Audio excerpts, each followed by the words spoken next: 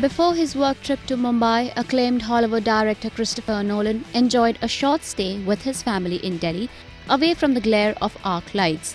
Nolan was welcomed to the capital in Desi style and enjoyed some Indian flowers during his stay in the capital. Nolan, his wife, and acclaimed producer Emma Thomas Nolan and their children were treated with a warm, traditional Indian welcome, the source told IANS.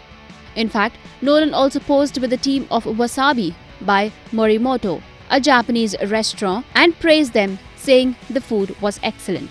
As part of his work trip, he has met Indian superstars like Amitabh Bachchan, Shah Rukh and Kamal Haasan.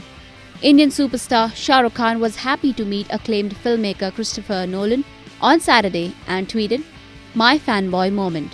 Inspiring to hear Nolan and Tacita Dean talk of the virtues of celluloid as an artist's medium.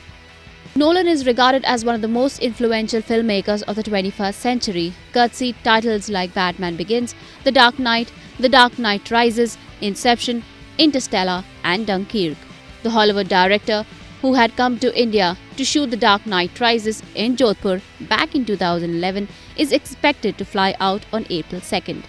According to a source in the know, Nolan's schedule is pretty packed and he will not get time for leisure activity during his trip.